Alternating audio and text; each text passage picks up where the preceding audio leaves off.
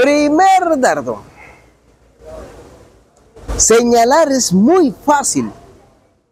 Criticar es muy fácil. Denigrar es muy fácil. Pretender acabar es muy fácil. Aquí en este espacio, que es visto en todo el país y en el mundo, porque tengo las evidencias, hablamos directamente de la persona. Yo nunca he hablado de un familiar de Carolina Giraldo. Nunca he hablado de un familiar de Aníbal Hoyos. Nunca he hablado de un familiar del de allí y del de acá. No. ¿Qué culpa tiene el sobrino de Aníbal de que Aníbal le embarre? O de que acierte.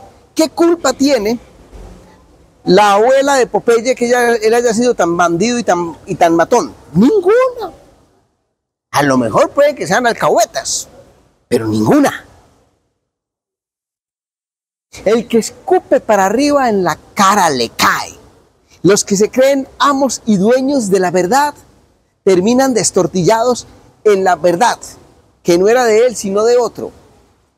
Eso le pasó y le pasaba al señor Carlos Alfredo Crowley.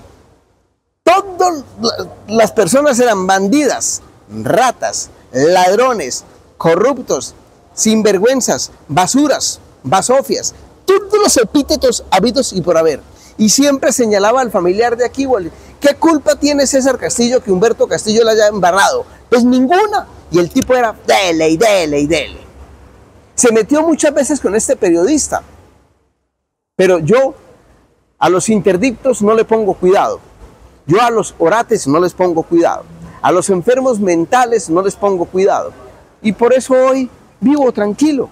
Pero no me voy a alegrar por lo que le pasó ni a Carlos Maya, ni a Alexander Granados, ni a ninguno. Yo no me alegro. Porque cada uno tiene sus cosas y ellos tendrán que defenderse. Pero hoy, usted, Carlos Alfredo Crowley, está viviendo uno de los peores momentos de su vida. Y estoy orando por usted, porque usted era el campeón de los batracios, el campeón de la gritería, el campeón de la boconería, y hoy está viviendo su propio karma.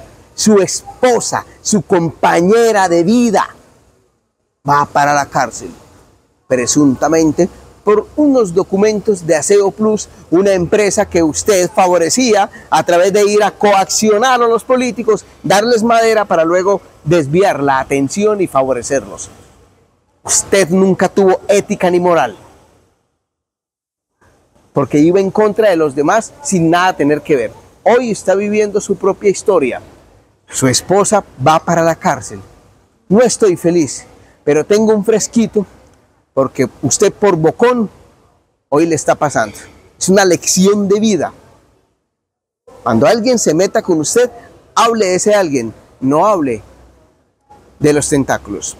Queda claro, ¿cierto? Ahí está. ¿Qué culpa tiene la estaca que el sapo salte y se estaque?